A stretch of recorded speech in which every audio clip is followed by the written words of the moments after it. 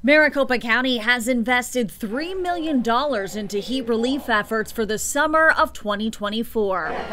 Much of that money is going to increasing the number of cooling centers and expanding hours. This especially helps our residents experiencing homelessness. We live in our car, so it's kind of hot out there. There's no AC on. So we come in here, we get to eat, the dogs get to relax, keep cool, and they love it here. We average anywhere from 80 people a day to 120 is our highest number that's been in the center. But the Board of Supervisors also recognize the need for heat protection for pets. It's great to be here in Resurrection Ministries here in Mason, District 2, my district.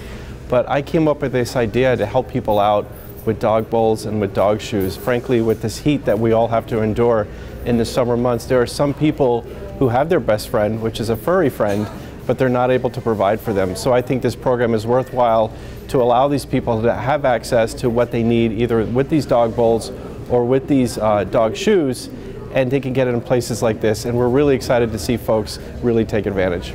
Congratulations, here you go. Thank you. There you go. In addition to providing water bowls and shoes for dogs at our respite centers, the board also voted to invest in chilled water fountains and dog bowls at McDowell Mountain Park. I'm really proud to spearhead this program where we're going to have these dog bowls out for people at McDowell Mountain Park, which is in our beautiful district.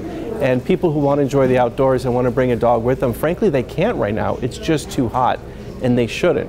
But if you're able to bring a dog early in the morning and that dog has access to water, I think that makes it an even better experience for both you and your pet. Vice Chairman Galvin says in Maricopa County, our job is to take care of the whole family, including their beloved furry members. Not only are we helping dogs, but I believe we're helping humans as well.